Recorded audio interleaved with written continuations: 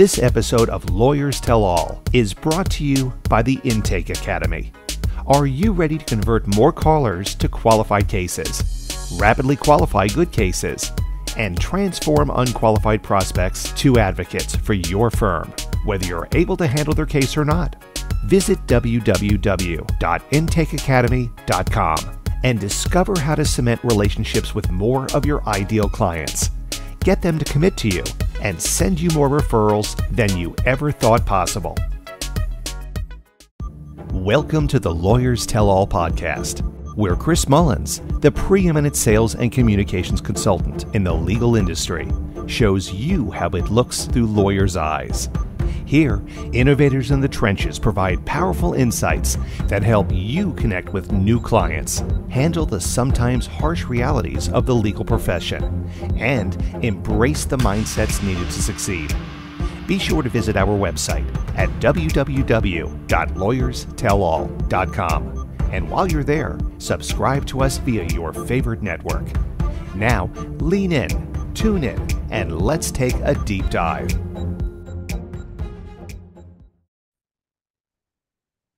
Hello, everyone. It's Chris Mullins with Lawyers Tell All, and today I'm going to interview Leah Wise, and Leah is going to introduce herself to you. Go ahead, Leah. Hi, everybody. My name is Leah Wise. I am a personal injury attorney based in Texas. I'm from the Texas-Mexico border. So basically, if you go any more south from where I live, you're going to be in Mexico. I really love, the culture, being back home, and being on the Texas-Mexico border. I'm 33 years old. I have been practicing law for 7 years. In November, it'll be 7 years. And I am very passionate about helping my clients. And I do a lot of different things other than law. So I have a lot of different hobbies. And so I love that there's more to me than just being a lawyer. Yeah. So, okay, what are some of the hobbies that you like? So I actually own 4 companies. And so I have a clothing line. It's called Crash Gal Couture. And so I'm very big into fashion. I love fashion. I love beauty. I love jewelry, anything girly. So my sort of creative outlet is my clothing line. And so every other Tuesday, we drop new styles, new clothes. You can check out our website. It's crashgalcouture.com. And so just a little side note here. In my law firm, my alter ego name is Crash Gal because I do a lot of car accidents. That's not all I do, but I do handle a lot of car accidents. And so my name within the legal community and on the billboards that we have here is Crash Gal. So I took that to my clothing line, and the name of my clothing line is Crash Gal Couture. So other than the law firm and my clothing line, I also own a real estate investing company called Leah Wise Enterprises. And so I invest in different commercial real estate. I have tenants, and I actually just bought a former strip club here where I live, and I am currently transforming that building into a co-working space. Oh, okay. So if you've heard of like WeWork or other co-working spaces, I'm transforming that building into a co-working space on the first floor, and then on the second floor is going to be my law office. And then I just started a nonprofit corporation. It's called Wise Women Foundation because one of my biggest passions is helping women, especially women of color, minority women. And so we just got our IRS tax exemption status. So we're ready to hit the ground running with that and, support like women-centered causes. Okay. So how does everything that you just said connect to your law firm, like being a lawyer? Like how did that all sync up? Yeah, so the law firm came first. Okay. That was the first, business venture that I started. And then, I was tired of paying rent for my office. And I was like, you know what? Like, I need to buy my own office, right? So that sparked my interest in real estate. And I ended up buying the office that I'm in now. And I realized, okay, like, I have the hang of, real estate. I'm going to keep buying more real estate and, turning it into like investment opportunities. So that's how my, my real estate investment company started. And so being a lawyer is a very serious job.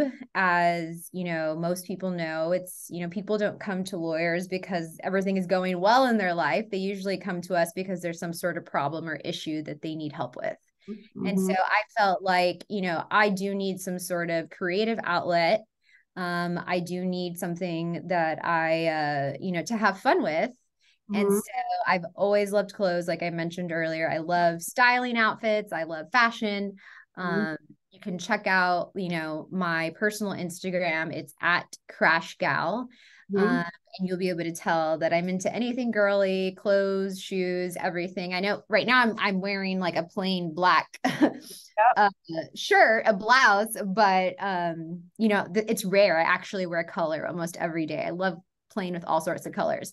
So that's how the clothing line came about. And then throughout my time as an attorney, I have met so many different people, so many different clients, and I just became really passionate about helping people.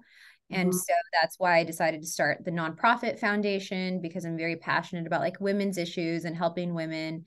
As a Latina attorney, I know that there are a lot of barriers to women of color reaching their goals. And so one of my biggest passions is helping women of color.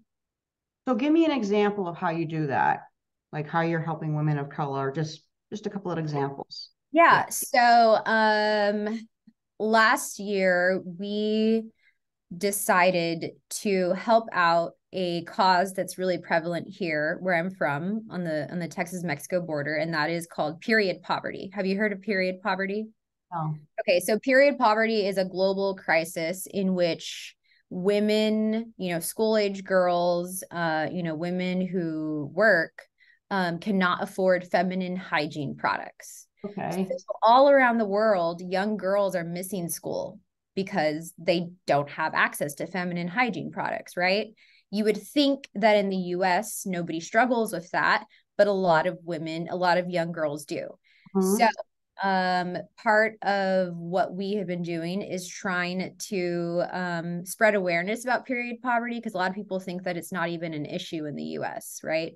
And so what we did is we raised money, and we donated over $4,000 worth of feminine hygiene products to low-income high schools in the area that I live. And so that was spearheaded 100% by my law firm. Another thing that we do is I have, mentorship groups of, young girls who are aspiring lawyers. And so, I try to mentor them and, explain to them, about the LSAT, because for me, for example, I didn't know any women lawyers growing up. Like I just didn't know any at all. And so, much less a lawyer who looked like me, you know what I mean? So I think it's important for other young women, Latina women and Black women, to see that there are minority women who can be successful lawyers, who can be successful business owners. And so I take, mentorship very seriously. And so that's another example of, what we are trying to do. And so, we're very passionate about helping our community, because we do feel that, like, as successful business owners, we have a duty to give back, because if it weren't for our community, we wouldn't be successful business owners. So we're always looking for ways to give back to the community. We've raised, so actually just a few weeks ago, we raised over $15,000 for survivors of domestic violence. And so, that's another women-centered issue, although it's not specific to women only. The majority of domestic violence survivors are women. So yeah, that's just a little, nutshell of what we do. That's wonderful. So why did you become a lawyer? So that's a great question. I became a lawyer because after I graduated from college, I took a job working for a state senator here in, well, not here in Austin, but in Austin, Texas, where I was living at the time. That's where I went to school. And I saw the way that legislators are able to advocate for their constituents, right? And I thought, okay, how can I do this for my community without having to run for office, right? I have no desire to run for office, but I do want to be an advocate, right? So I decided that, law school was the best way for me to do that, because lawyers, what they do is they're advocates. We're all advocates for our clients, just in the courtroom, not in the state capitol, right? And so that's why I decided I wanted to be a lawyer. It was to be an advocate for my clients. So, but before all that happened, what else was on your mind? Like before that stage of your life, what else was on your mind was it designer? Like what were the different things? No, there was a lot of different things that I was considering doing. A part of me wanted to go into journalism because my undergrad degrees in communication studies, with a concentration in political communication, but a lot of my friends in the communication school were journalism majors. And I'm a very inquisitive person. I love the idea of like investigative journalism or just journalism in general. And so I actually wrote for the college newspaper. I went to the University of Texas at Austin, and I was a news reporter for the Daily Texan. I really loved that. So journalism was something that I was thinking about doing. Like I said, I was working for a state senator at the time. And the reason why I started working for that state senator is because I had been interning at a political action committee called Annie's List. And Annie's List, their mission is to elect progressive women to, the Texas legislature. And so I was very, passionate. I've always been passionate about women's issues. And so I thought, okay, maybe I'll go into politics and I'll, work at the Capitol for, state representatives or senators and, affect change that way. But then I decided, you know what, I don't want to work for anybody. I want to work for myself. But I also want to give back to the community. So that's why I decided to go to law school. Okay, that's interesting. So let me ask you this. How did your parents influence you? My parents are super supportive, super helpful. And they were kind of like open to me doing whatever it is I was passionate about. My dad had mentioned to me a few times, like, hey, I think you'd make a good lawyer. And so that kind of like stuck in the back of my head. But I still wasn't I really don't like school. I really don't like school. I thought going to law school for 3 years kind of discouraged me from going to law school. But, I decided, okay, it's 3 years. It's a very small amount of time, in the grand scheme of your life. Right. And so my mom is super supportive. She would have supported anything I decided to do. My dad is, the same way. They're really, really like emotionally supportive people, right? Although they could not support me 100% financially, but like, anything else was like, whatever you need, however we can help you, however, they always believed in me so much more than I believed in myself. So my dad, when I decided to go to law school, my dad was like, I just know you're going to be such a successful attorney and you're going to have hundreds of clients and you're going to be turning away clients. And in my dad, I know, right? Parents always think that about their kids. And in my head, I was like, I don't know if that's going to happen. I had all these doubts and insecurities. And then, fast forward 7 years later, and he was absolutely correct. We have hundreds of clients. We turn away clients. We're a multi-million-dollar revenue law firm. And so my parents could see that before I could. So they're just amazing, amazing parents. That's wonderful. So what about your mom? Was it your mom that helped with the influence of women in, fighting for women, women issues, being strong for women?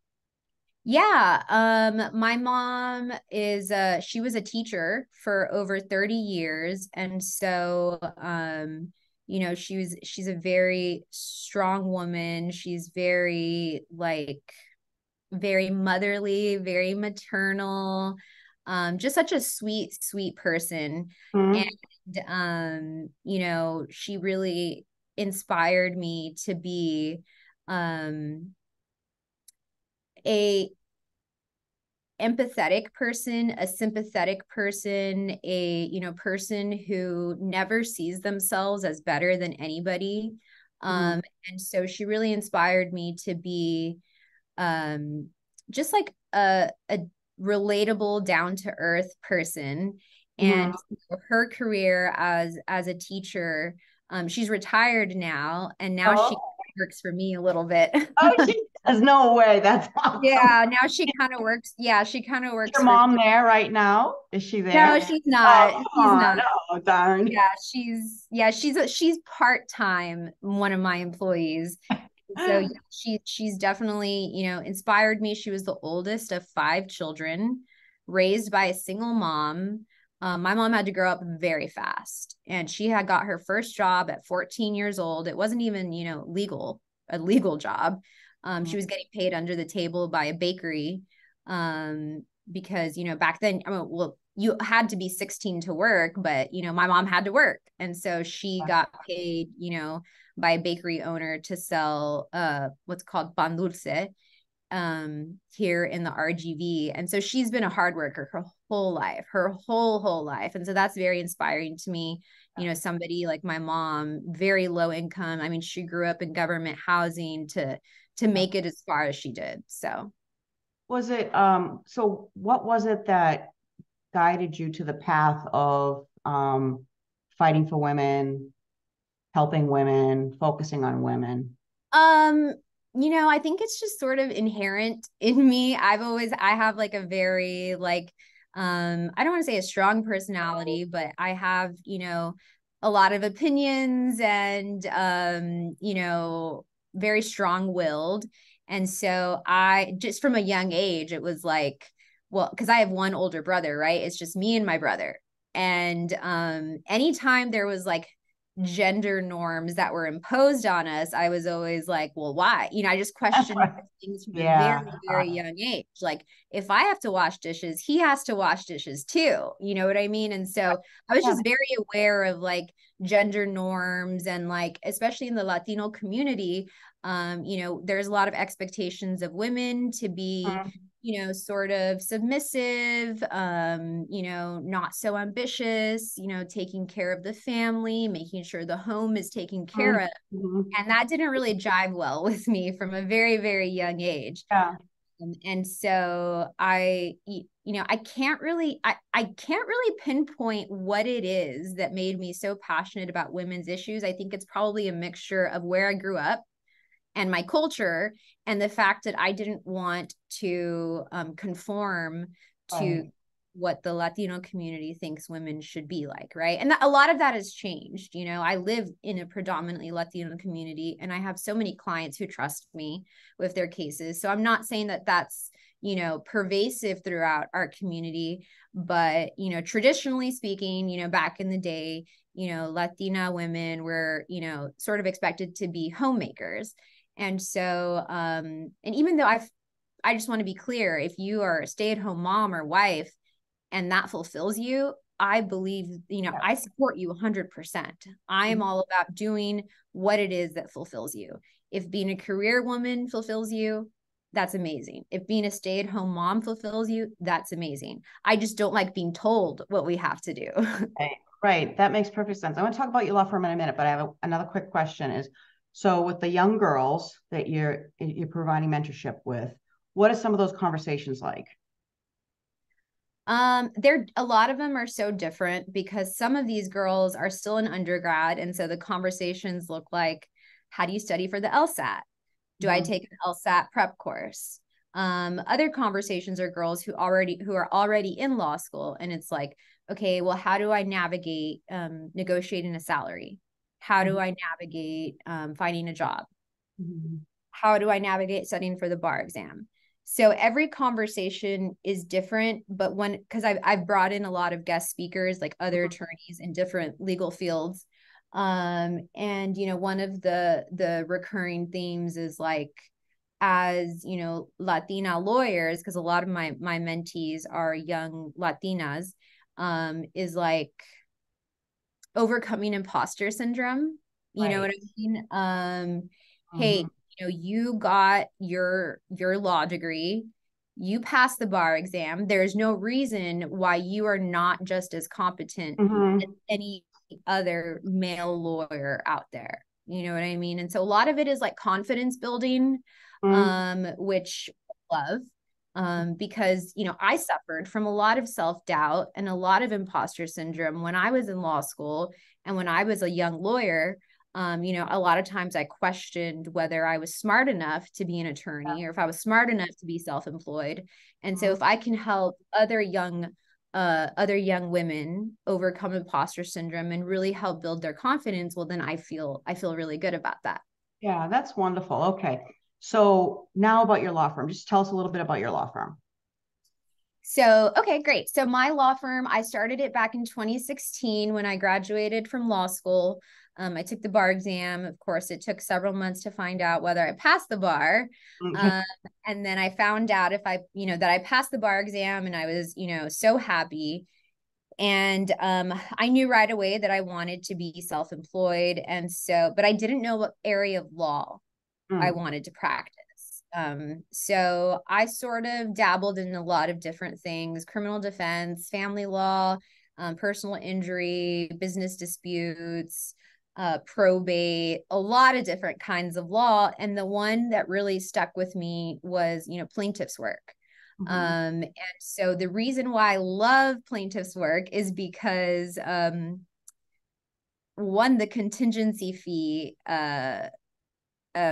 basis, which is, we only get paid if we're able to secure a settlement for our clients, because I'm very bad at asking clients for money. So with criminal defense, family law, business disputes, like that, your clients have to pay your retainer, and then they have to pay you hourly. And I was just never good at asking my clients for money. And it was just like not a good situation. And I find contingency fees so much more suitable for me, because it's like, okay, if I worked really hard on this case, then I get paid, right? Like, and I feel like it's fair all around. So I love the attorney fee structure for plaintiff work.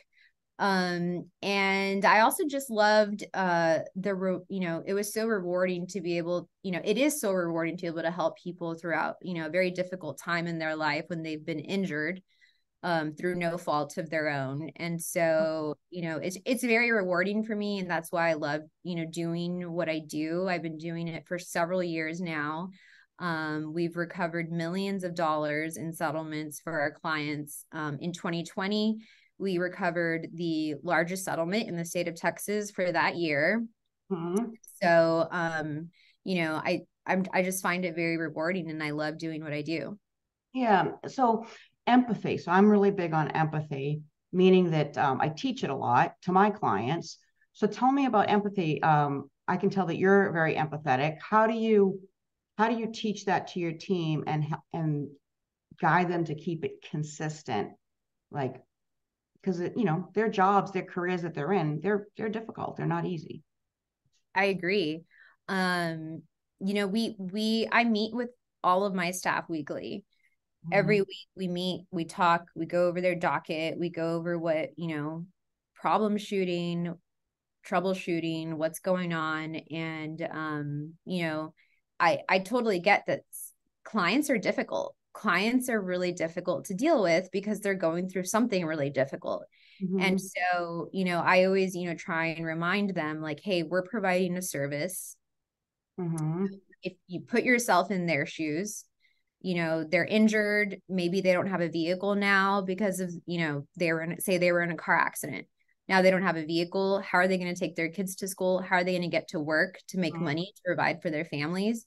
It's all about perspective and reminding yourself daily why it is you're doing what you're doing, and trying to put yourself in their shoes. I've been in car accidents, so I know what it's like. Most of my staff here, unfortunately, have also been in car accidents, so we kind of all know what it's like to go through something like what we do. Hopefully nothing traumatic or catastrophic. And we do have clients who have been in catastrophic accidents, whether it's work accidents, 18-wheeler accidents, premise liability accidents, very catastrophic injuries, even death.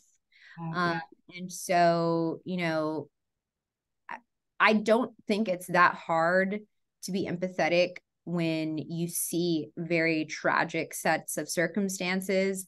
But, I get we're doing this day in and day out, and it can get repetitive. And so, I'll tell them, okay, like, take a step back, take a quick break, breathe, and, remember why we're doing this. So what about mental health? How do you support or promote self-care and mental health, kind of watching it with your team and helping them to know the warning signs of things are just getting really, really bad? What about that? Do you think about that at all? Do you talk about that with them? Do you mean the mental health of my team or of our clients? Team, the actual okay. Team. Yeah. That's something that I think I need to speak with them more often about. But I think it's helpful that I meet with them weekly. And every time I meet with them, I ask them, like, hey, how are you doing? Are you happy here? What's the environment like for you here? Are you getting along with people? I do ask them that. Is anybody picking on you? Is anybody bullying you? I do ask those questions because that's something that I need to know, right? And I always tell them, like, you can always come to me.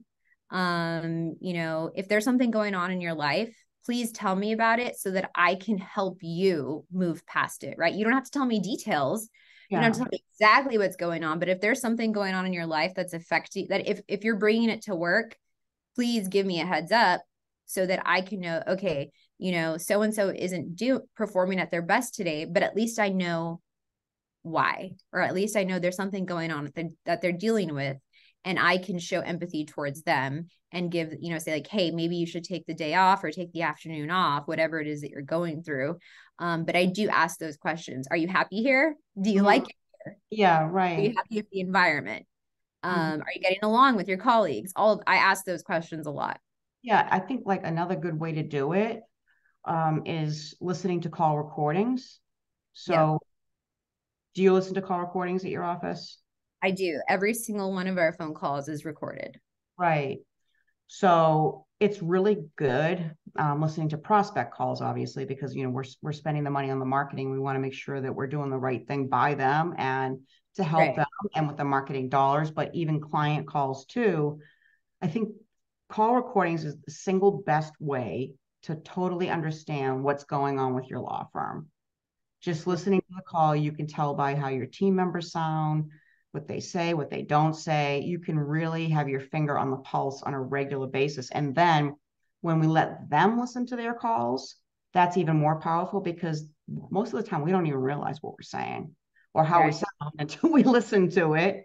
And it's a good way to actually help, because it's traumatizing for our team to handle these kind of calls, day in, day out, right? So that's something that would be really good. How many intake specialists do you have, or how does that look at your firm? So there are 7 of us. We have 3 case managers, 1 intake specialist, 1 who is full-time marketing, 1 who is full-time operations. Actually, we have several marketing, but some of them are contract employees. And I have an office manager. So, the girls are actually all women here. We all stay very busy. Yeah. That's a good thing, is like, navigating an office of women only, it's like everybody needs to be, you know, I don't want to say positive, but have a positive outlook, attitude, communicate with me, you know, what's going on, because it's very easy for like toxicity to spread throughout an office. Yeah, 100%, 100%. So what else would you like everybody to know about you? Well, so one of the things I'm most passionate about is rewriting the society's definition of what lawyers look like, how lawyers should appear and wear and act like. You know, I'm big on like being relatable, being sympathetic, empathetic, not always coming off as like a stern, serious, unrelatable lawyer, because I think our clients, you know, they deserve to feel seen and heard by their lawyer, right? And so, you know, I have been mistaken for staff before. I've been you know, bailiffs have, you know, thought that I wasn't actually an attorney and that I was, you know, yeah.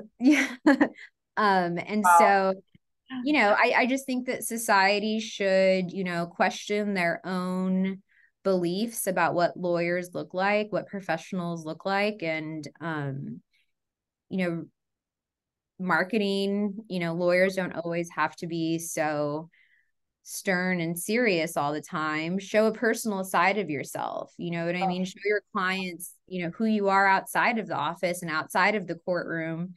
And really just humanizing the profession. I'm really passionate about that. So I'm very big on social media, because before I became a successful lawyer, I didn't have any money and I had to advertise myself through social media because it was free and that's all I had. And so you can follow me at Crash Gal on Instagram and TikTok. And okay. So you do some TikTok, do you? I love TikTok. Okay. TikTok. So my handle is the same on Instagram and TikTok. It's at Crash Gal. So feel free to send me a message and connect with me. And I'm happy to connect with you. Fantastic. Well, wonderful. All right. Well, I really appreciate your time. It's been great chatting with you. Yes, thank you so much for having me. It's been a pleasure. Absolutely. All right. So long, everybody. We'll see you again real soon. Bye-bye. Bye. Thank you for tuning in to Lawyers Tell All, where Chris Mullins takes you on a journey with lawyers in the trenches who show you the realities of what it takes to succeed in this chaotic, crowded, ever-changing profession. Remember to visit our website at www.lawyerstellall.com and enjoy even more great episodes like this one.